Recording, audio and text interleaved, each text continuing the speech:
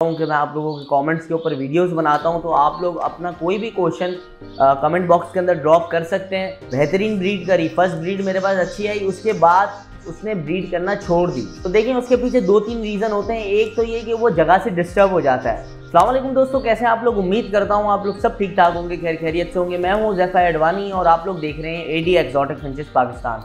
दोस्तों एक कमेंट मुझे रिसीव हुआ, जैसे कि मैं आप लोगों को बताता हूँ कि मैं आप लोगों के कमेंट्स के ऊपर वीडियोस बनाता हूँ, तो आप लोग अपना कोई भी क्वेश्चन कमेंट बॉक्स के अंदर ड्रॉप कर सकते हैं। इंशाल्लाह मैं उसको रीड करूँगा और मेरी पूरी कोशिश होगी उसके ऊपर बेहतरीन से बेहतरीन वीडियो आप लोगों को बना के दूँ, ताकि ये कि आप लोगों के मसले और जो दूसरे लोग मसले मसाइल फेस करते हैं उनमें उनको आसानी हो।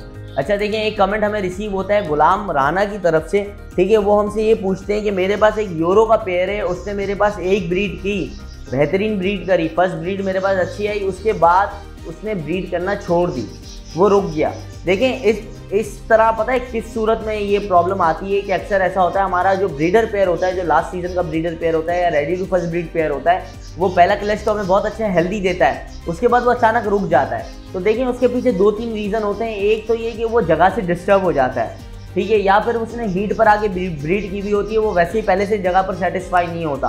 तो आपने सबसे पहला ऑप्शन आपका ये होता है कि आप जगह को उसको मूव करें, ठीक है। दूसरी बात हमें ये देखने को मिलती है कि अक्सर ऐसा होता है कि ब्रीड के बाद बर्ड मोल्ड पर आ जाता है। तो आपने ये देखना है कि आपका कोई मेल या फीमेल पेयर में से मोल्ड पे तो नहीं आ गया। अगर आपका मेल या फीमेल मोल्ड पर आ गया है तो वो ऑब्वियस सी बात है ब्रीड रोक देंगे, फिर उनको आप नहाने का पानी दें या रेस्ट पे डाल दें। 15-20 दिन महीने दिन बाद उनका मोल्ड क्लियर हो जाएगा, उसके बाद वो ऑटोमेटिकली ब्रीड पे आ जाएंगे।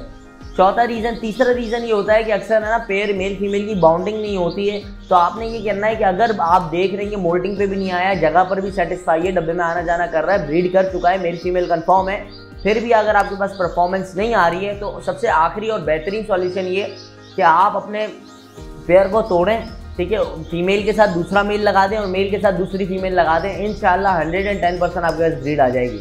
तो आई होप ये आपको छोटी सी वीडियो बहुत पसंद आई होगी, क्योंकि इसके पीछे आप लोगों को लग रहा होगा एक छोटी सी 2 मिनट की वीडियो है, मगर इसके पीछे बहुत सालों का एक्सपीरियंस है। मैं हर वीडियो में यही कहता हूँ कि जो वीडियो मैं बनाता हूँ उसके पीछे बहुत एक्सपीरियंस होता है, ठीक है ना। लोग अपना टाइम इतना गंवाते हैं, सालों साल बर्बाद करते हैं, सीज़न गंवा देते हैं, मेहनतें करते रहते हैं, उनको पता नहीं चलता इन सब चीज़ों के बारे में। तो ये सारा जितना भी एक्सपीरियंस है हमें हासिल हुआ है, वो मैं आप लोगों तक पहुँचाता हूँ। तो इंशाल्लाह मिलते हैं नई वीडियो नए टॉपिक के साथ। जब तक अपना ख्याल रखिएगा, दुआओं में याद रखिएगा। अल्लाह हाफ़िज़।